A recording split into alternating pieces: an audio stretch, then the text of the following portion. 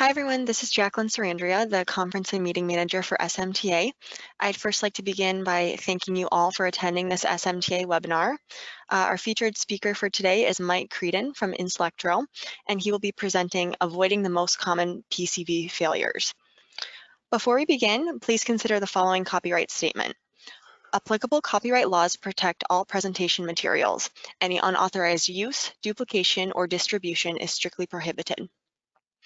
As for questions throughout this webinar, please feel free to submit them at any time via the webinar interface, and Mike and I will address them at the end of the presentation. And with that, I will turn this over to you, Mike. Thank you again for being here with us today. Well, thank you very much. And I would like to welcome everyone for attending today. So that's, I think, good morning and good evening to some of you if you're further east than I am. I am broadcasting from California today. And I would like to thank Tanya and Jacqueline and Carly and some of the other folks at SMTA for bringing this webinar today. And just the shout out to SMTA. You know, I've had the privilege of attending and participating in the local chapter for quite some time, and just the value that they bring to our industry, they really need to be esteemed in our eyes. Because what they do is they provide a place where we can all come together, exchange ideas. And as you can see from this slide today, on the left side, you'll see the PCEA. I'm going to tell you a little bit about that, Printed Circuit Engineering Association. But today's topic of avoiding the most common PCB failures, we're going to look at some design for solvability, design for performance, design for manufacturability. I'll explain those three perspectives. And also knowing some of the end product requirements and some of the manufacturing process allowances will prompt us to design for high reliability and producibility. So with that, let's kind of start rolling into this. This is my bio slide, and it's sometimes referred to as my ego page. I don't need to stroke my ego. I share a lot of this to show some of my involvement, which really translates into my passion for this industry. So again, SMT on the top, thank you for bringing this today. I'm grateful for Inselectro, my employer.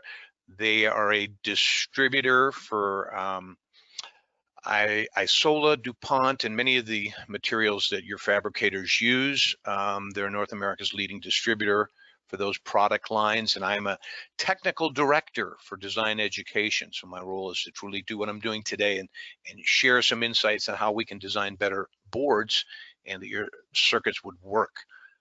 The PCEA, I'll explain that in the next two slides, as that's something that's new and upcoming, and I serve as the vice chair on that and on the executive board.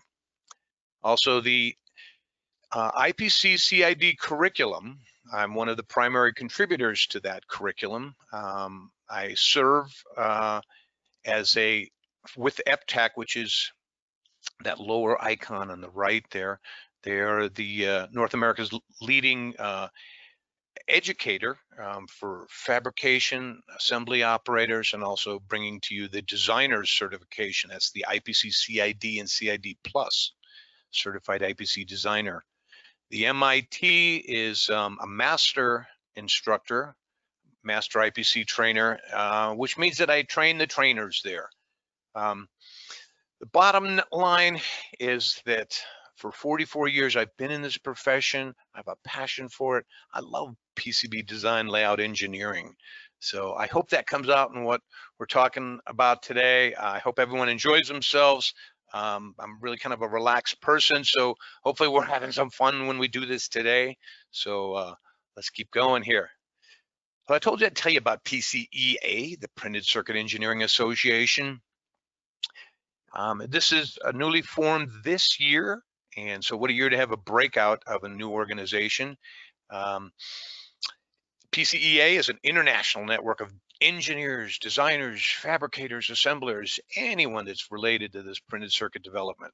Okay, our mission is to promote printed circuit engineering as a profession and encourage facilitate and promote the exchange of information and the integration of new design concepts through communication, seminars, workshops, professional certifications. There are just a network of local and regional affiliated chapters. So there's a look at our new webpage, which just released in June. So I encourage you to join it. We've been collaborating now with SMTA. They're kind of like the big brother or sister on the in our family here of in this industry, and they've been very helpful to us, coaching us. Our membership is free. I think we're probably a lot looser structured than what they are. We're probably not bringing half the benefit that they are at this point because they're much more seasoned. So skipping all that kind of discussion, I'd encourage you to go up there and look at the mission statement. Essentially summed up, and that our goal is to collaborate, to inspire, and to educate. So therefore, PCEA is very grateful that SMTA is providing us the opportunity to speak. We will be actually providing an education track at the SMTA International, which is held at the end of September.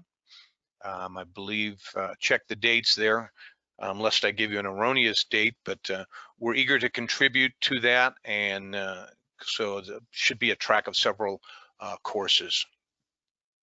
So with our presentation today, let's get started.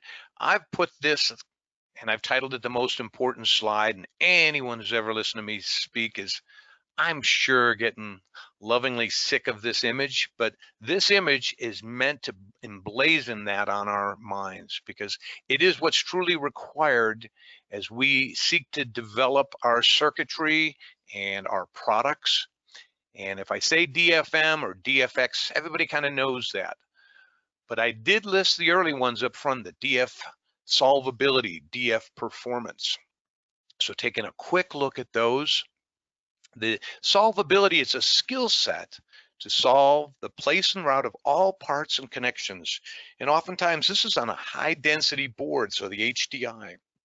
And so it's like a 3D puzzle to solve. And all that has to be solved on your CAD tool. And so to those of you who do operate a CAD tool, I applaud you at your expertise, and I admire the tenacity it takes to master these tools. There's some wonderful tools out there, and they really enable us to do a good job, so I'm applauding that.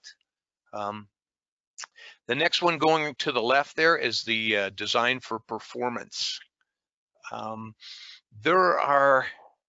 can connect a board and solve it. You can make it so it's manufacturable, but if the electronics in it does not perform, you can throw it away. So it's just such a valuable component to making revision 1 work. And that's signal integrity, the EMI, EMC, which is the electromagnetic interference or electromagnetic compatibility, kind of the what goes in or the what goes out of electromagnetic energy. Power delivery, PDN, or thermal requirements. These are all performance metrics that truly have to work. And the last one on the right there, design for manufacturability. The best way to figure out how to design for manufacturability or development for excellence is to be in constant communication with your fabricator and your assembler. And so my understanding is we have a diverse audience here today, and so I appreciate everyone coming from those different industry perspectives. But I'm hoping that my manufacturing brethren and sistren out there are giving me an amen on that one, because when you collaborate with them early, we're going to look at why that makes a significant difference in making revision 1 work. And so when I say revision 1 working, what do I mean? The result is on the bottom, that you have a maximum placement and routing density, but it has optimum electrical performances, and it's efficient, defect-free manufacturing, okay, high yield and high producibility. So that triangle, the design engineering triangle. So when we first started discussing this topic of how do we target, say, maybe and avoid errors, we started talking about this and we said, well, let's name 5 of them. Let's just maybe start there. And we kind of went with a slightly different approach to this, and I hope you find it valuable. We're going to look at a much broader perspective and not just target on 1 or 2 types of errors, because it's really more important is how do you find errors? How do you detect them? And where can they come from? Because if you know that, you can work to avoid them. Just finding an error, that's not the goal here. It's preventing the error. That's the goal. So bear with that overall thought process as we look at what we're going to look at in the next dozen slides or so. And if you've got any questions, kind of write them down. And again, Jacqueline will allow us to look at them at the end. So when we start a circuit, the engineering starts truly in the planning stages, goes into the schematic and that. Who do we involve in our board? If we involve people late in the game, we don't get their perspectives. When we involve them at the very beginning and they tell us, oh, this criteria has got to be met. Oh, I'm so glad you told me early. Now I can incorporate that. Because if I try to put it at the back end, I'm kind of bandaging it in and it becomes error prone. So how we collaborate at the beginning, develop a team approach, okay? How you work together and how you communicate, and where you've really researched and gathered all the expectations that are going to make a difference, okay? That everyone, including your supply chain, or I should even say especially your supply chain, you know, everybody's informed on the common goals. And so I have a whole bunch of DFs up there, as we've talked about, but the goal of producibility and reliability and robustness, I'm going to target those words because they're important and how we react to them. So of course, cost and stuff like that. So that's that slide at the beginning. So avoiding failures. Remember I told you that's really our goal here. And so understanding what is the road we're going to drive on? What are we going to do with this? And the principle of GIGO, garbage in equals garbage out, we've all heard that, and it's very appropriate in the engineering and development world. Because if we want to avoid failures, what kind of failure point detection do we have?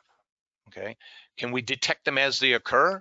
Because if I can detect them at the very end and I don't know where they occurred, that's flawed. I'll never prevent them. So the when and where failures creep into our process is so important, okay? The when, okay, and where, you know, we're gonna look at that.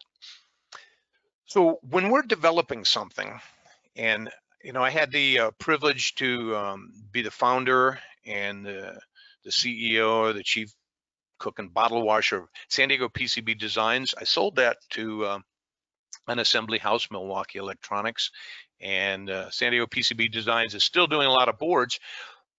But when serving there, I learned that everyone is always coming along, and I say, well, how many are you going to build on this? Says, oh, we're only building 5. And I go, well, okay, that's your prototype.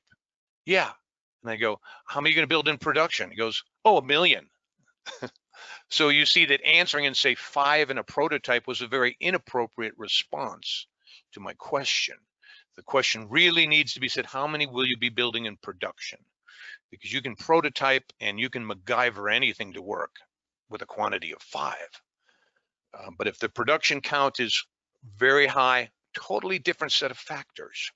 So there's a development cycle shown all the way on the right there. Take a look from an integrated library to the schematic to the layout. You fab the board, then you assemble it, and then there's this whole test software ops build, and that becomes the prototype build, okay? And then let's just say you got the circuit working. You made revision 1 work. The next thing you might do is you'd go into a pilot build. Also a limited volume, but the whole purpose of that is to basically pilot it into production. So detecting any kind of production issues that they might find there. And then production obviously is how many will you build per year? How many years life expectancy do you have? All very important metrics to know when you're developing, because you will make design-related decisions based on those answers, okay? So now let's take a quick look at where these errors come into. Look in the lower left there. In the prototype, the design phase, your data feature size versus the manufacturing capability. Now, if you were paying attention earlier, which manufacturer am I talking about? The proto house, because they can build anything. The pilot or the production house, you need to target the production capabilities. The pilot is really more about shop floor implementation, so it's more process related. Now, the production is about long-term reliability issues, and those things come about from usage, from operation, environment, and some of the accumulative stresses that occurred during the stages of manufacturing. Because heat is not our friend. We're going to take a look at heat coming up. So remember that heat is not our friend. We're going to see how heat will bother us during usage, manufacturing, operation, and environment. So again, when we first started looking at what types of errors, I just couldn't help but throw up a ton of good images up on this stage to show you what some errors look like, because, you know, there could be 5 most common ones, but if you get hit with the 7th, 8th, and 9th, you still got a failure. So we need to not just focus on the 5 most common, we need to focus on all potential type of errors and how do we prevent them? How do we detect them when they are occurring? So again, many types of failures occur. So just kind of blast through the list on the left. Thermal, I told you heat is not our friend, and you get that manufacturing, operation, and environment. How many thermal excursions is a way to phrase that. I mean, think of a regular board. I'm gonna send it through multiple lamination presses and fabrication, okay? And then I may even in heat cycle some of testing the vias afterwards. And then in assembly, how many, reflows? Is there surface mount 2 sides? And then some, flow solder. So 3 thermal cycles there. And then during operations, okay, well, the operations this is a transmitter, so it heats up a lot. Oh, the environment. Are you in Alaska or are you in Phoenix, Arizona? So the environment plays a major factor. So what type of errors? Shorts and opens, those are probably the most common.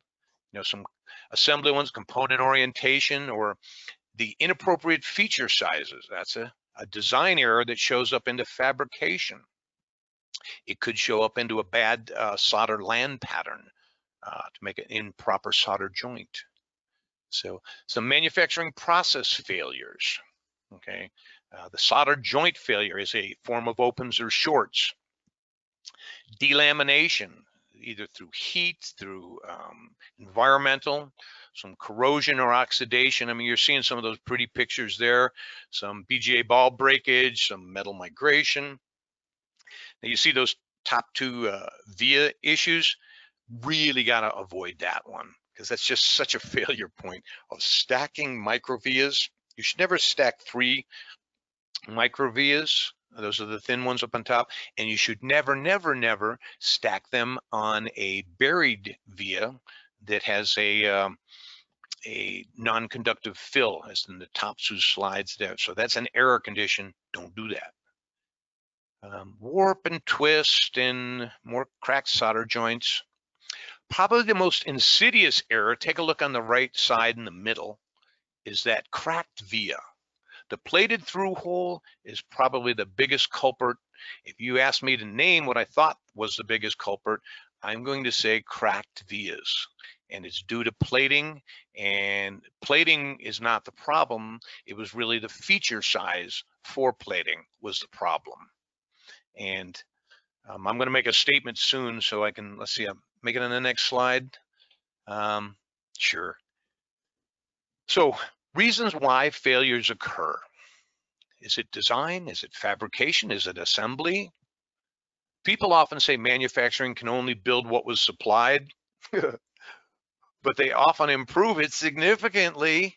So I'm trying to maybe poke some holes in that sentence, because if manufacturers oftentimes will add and improve feature sizes into production tooling just to make it more robust and more manufacturable.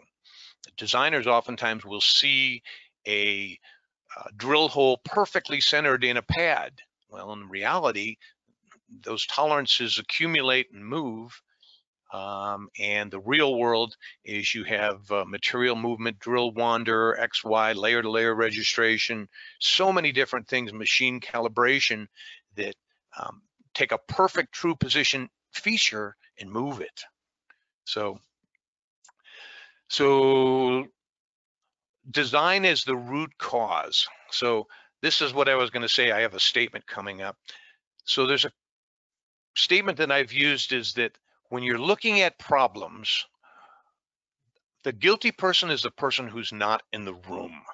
Okay. Now, am I trying to be sarcastic with that? You betcha. It's a way of saying that I'm sure the problem is somebody else, and you point left and right. And the person who's not in the room probably is the guy I suspect. And it's because we're all a little bit in a, secure our jobs and look good for our companies. So that kind of occurs. And here's the other paradigm that occurs. When an end product has a failure, they're going to look to the last person who handled it. So they're going to say, well, this is an assembly problem. We got the boards from the assembler. The assembler is going to say, yeah, but perhaps it's a open problem, so it's probably in the bare board. So let's call up the fabricator, because that's probably the guilty person. The fabricator is going to look at it and go, but do you realize that I had a 100 thou thick board with a 6 mil drill and I couldn't plate it good? So it was really design related. So we're going to look at all the potential root causes, but just know that that's oftentimes how people diagnose errors. And so we're going to take a look at that also.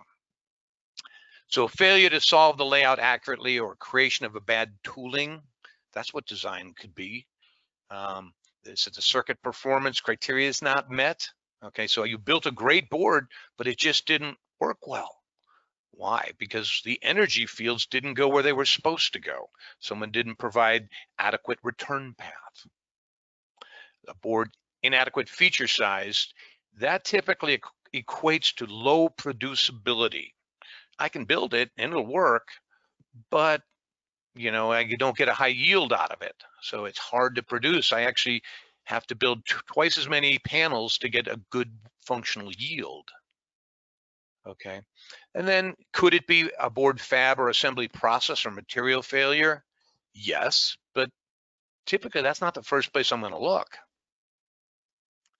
So this is kind of an eye bleed. That's why you see some red up there. I'm not going to read all of this, but where do the failures come from? You can get these slides. Jacqueline will probably make these available. I think this will be posted on the YouTube channel. But know that schedule slippages a lot of times. That's, haste makes waste. And we're always running late because we're engineering. It's a discovery science. And sometimes you could have an unqualified development staff. I mean, that's the reality of it. Or maybe they don't understand the manufacturing capabilities or requirements. Already talked about some performance issues. And here's a problem that happens a lot, and I'm going to show you on the bottom right. Essentially, they were designed for the lowest level of producibility. In other words, the chain is only as strong as its weakest link. Well, that doesn't mean I should use that weakest link everywhere I go. So the one on the left shows I needed a very thin trace to go through these pads. Well, why didn't I make it wider as soon as I got out past the pads? Now it's more robust. Now this is a flex type of circuit. So you see even on the farthest right one there that I have the little tags that presents pad lifting. So again, it's made more robust. And you also see the teardrops have been added, again, in case the drill movement. So those are things to take. Don't design for the minimum requirement, design to make it robust. And So the performance thing is the middle slide there, showing that the energy field, it's imperative to send that to the ground plane, okay? The other thing is the annular rings. That's one of the biggest plating problems, is what's defined, how do I make an aspect ratio? And the left icon is just the schedule monster telling you to get this board done. So this slide here, diagnostic questions and analysis, identifying some of the faults. Is it assembled, a bare board, or a design? What is your failure discovery process? You truly have some method of looking at that. Is it a specific singular failure point, or is it multiple failures, but only in a specific region? Because that tells you something. That region of the board, is experiencing something, whether it's thermal or in manufacturing maybe, or maybe the feature size is in that region. If it's a consistent failure, but it's scattered all around the board, that tells you something also. It's pretty much telling you that there's probably a bad feature size that's showing up all over the place. Is it repeatable? If it's consistent, you probably have a design problem right there, and that minimum feature is just showing what its failure point is. Now, here's the most insidious one, the intermittent failure. It occurs occasionally or under certain conditions.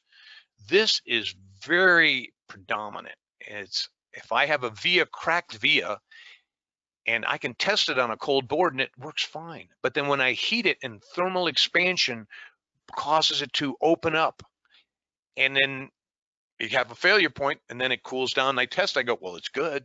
I tested it cold. I needed to test it in a hot mode, okay? Now here's the last one that is, again, also insidious, is that do you have a preconceived bias? Do you have a horse in the dollar race here? And you all know what I'm saying with that. It's do I have a financial incentive, or am I trying to keep my job? Sorry, but I got to call this out, because we oftentimes do have preconceived biases, and there's usually our self-preservation, but you got to be honest with yourself. If you're really trying to do that, are you being honest? So that's my call to integrity. This slide, I've laid it out different just to break up the graphics, because this is important too. This gets back to the horse in the race. Do you have inductive reasoning or deductive reasoning? Okay, is it objective or subjective? Okay, is it objective, meaning looking at all the facts, or subjective, looking at the facts I want you to look at? Okay, guilty party not in the room, those come into play, but what we really need to do is, what is our research data set? Have you truly done a good cross section or cross sample? Okay, is it broad analysis or targeted analysis? What kind of testing equipment or process? Do you follow any kind of statistical process control that truly identifies this, over a good broad cross section or sample? Is it destructive sampling, like on coupons? Well, you'll save money with that. Okay, is it consistent or random? And do you have a quality assurance inspection plan and process? So these, again, I'm not going to get into detail on all of them, but again, these are failures that are when design is the cause. Most of them are feature sizes, or not understanding the manufacturing process requirements. You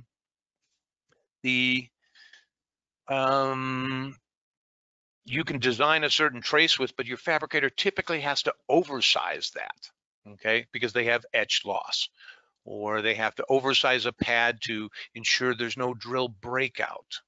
We'll take a look at probably some of those. But again, from a CAD design, look at that image on the right. Every via hole is perfectly centered. Well, what if that via was to move right where the trace comes in? You would have an open, and you would not be able to plate that hole well. And therefore, you might have an intermittent failure that shows up on the assembled board, and gee, let's blame the assembler. It's inappropriate, okay? So most of these I think I've already hit before. So, well, here's one I'm going to talk on, is bad design practices, like not fixing all your DRC, design rule check. If you have a violation of that, many people say, well, that's an acceptable error. Well, if you start allowing a bunch of those, the danger is that there might be hiding amongst all those acceptable errors a true error that should be corrected. So always encourage the designers I worked with to, don't allow, have allowable DRC violations. Satisfy them all. Make this correct by construction so that you have 100% DRC, and just run it early and often. Sometimes teamwork. During development, this can occur where, because I'm on a schedule, I'm just trying to throw people at it, thinking that I'm going to get a perfect result. And it's the team leader who had the intellectual knowledge from the development and architectural team. And if they lose contact with somebody implementing the circuit, there's too many instances and variables for an error to be hidden and right there in the design. And when you think of a board with 5,000 parts, 100,000 vias, and then you do, 10 boards on a panel, I mean, the amount of permutations on a 12-layer board for 100,000 vias is off the charts. Each one could be a failure point. So I'm trying to make that sound large because it is. So the attention to detail, both in your design and in your fab drawing and your assembly information really needs to be there. It is in the details. And again, I mentioned this earlier, but it's so worth repeating, is do not solve for the minimum parameter, solve for the maximum robustness, because that produces a higher yield, which always lowers costs, and that makes it producible. So true accuracy does not compromise. That should be, kind of a mantra you're telling yourself. You can see some assembly type of errors that occur here. I mean, I grabbed some pictures that I thought would convey, a cracked solder joint on a BGA. There's so many reasons that a BGA can be problematic. Flux being underneath there is one. Some sort of X and Y coefficient of thermal expansion between the package and the board, or dissimilar materials, can cause that kind of crack. Or handling, any one of those things can do that. Warp and twist can cause that. The top image, that doesn't show a good solder joint in my opinion, but the point of a component twisting off or lifting, we see that maybe even on the cap on the right there, where you have bad, solder wetting, and that caused one side to solder, the other one not. Or solder bridging is in the lower left image there, in that SOIC, you see it between the two. Or even solder bridging between some sort of trace, adjacent trace that's exposed by the solder mask. So solder joints is probably, again, one of the larger things that I've seen in the assembly world. 74% of all those defects, well, that's somebody's stats. This image right here, oh, look at the word reliability. I made an error right there. You see that? This is how this occurs, right in the center of the screen. This is an image, I call it an IPC cartooned image that IPC has provided to the industry. You can see it all over the place. I'm not going to cover everything on there. It's way too much of an eye bleed slide. But it shows you how many potential types of errors can occur on a plated through hole. And typically, the plated through hole of most concern is the via. And it's the most concern because typically it has the highest aspect ratio, which is the relationship of the board thickness, which is what I need to plate down, to the drill diameter. So that is the board thickness over the drill diameter. So if the board was a 60 mil board, 1.5 millimeter board by a 6 mil drill, that's a 10-to-1 aspect ratio. That can be problematic. So learning what your fabricator calls a good aspect ratio is imperative. I'm not going to tell you what a good one is. Your fabricator needs to tell you that. They're the ones that will build it. I can suggest what they might be, but so again, cartooned image, but you see that there's a lot of different types that can occur. You see the material has two components to the material in there. Essentially, your dielectric material between the copper metal layers are comprised of both a resin and a weave. It's called a glass weave. And you actually can see the pattern in the XY fashion in the dark green strands there. And those expand in the X and the Y, but it's the resin that expands in the Z axis. And that's what threatens most of your plated vias. So it's why your materials really can matter from a manufacturing perspective, is because of that equation. The coefficient of thermal expansion in the Z axis threatens your via holes. So assembly failure points, I love these little images they show of the assembly floors. Assembly floors love to show off how good their floors look. And if you've never taken a tour, work with your assembly house, go visit their facility, learn their process. They'd love to show it off. They want to build a relationship with you as a manufacturing partner. So call up your manufacturing supply chain, both fabricator and assembler, tour their facilities, learn from them. Don't just be a tourist, be truly a student. Solder bridging, plating voids, you can read the list. These are all different types of occurrences that are, again, either design, fab, or assembly related, but they're causing opens and shorts.